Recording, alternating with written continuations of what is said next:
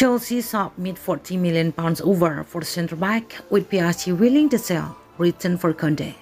Chelsea have made their move for Paris Saint-Germain defender Presnel Kimpembe as it looked to bring in another centre-back, according to reports.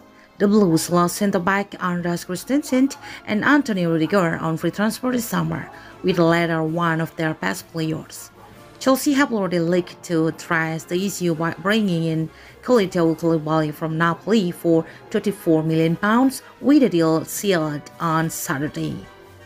And now they are ready to back that transfer up with another after making £40 million over for PSG defender Kimpembe, who has 28 caps for France.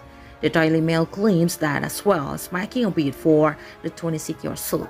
Chelsea are back in talks with Sevilla over Jules Kounde as Thomas Tuchel's look to strengthen his squad. PSG are willing to sell Kimpembe for somewhere in the region of £42 million, with Juventus also showing an interest in the Frenchman. Chelsea could have the advantage thought as Tuchel knows Kimpembe, who has scored 3 goals in 221 appearances in all competition. From his time managing PSG, Koulibaly looks like being a solid addition at Stamford Bridge, but former Napoli boss Rafa Benitez has warned Chelsea that he does have some doubts about how the Senegal international will settle in the Premier League. Benitez told The Athletic he must improve his concentration at times. He can be guilty of losing focus and can be overconfident, but he has been hugely influential at Napoli, and people I know and trust have told me that he has been the best centre-back in Italy during this time.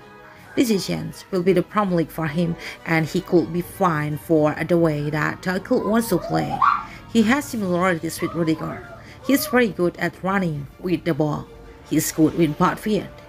Yeah, he's a little bit too nice. We will see what happens at Chelsea. As I said, in Italy he was fine because he was so quick, but I doubt he will be so dominant over here. I really believe he wasn't his biggest strength, but in Italy that mattered a bit less and he was okay. It will be interesting to see how that develops in the Premier League, but he was always very keen to learn, and he spent time with me and my staff after a training session to work on his heading and improving his technique.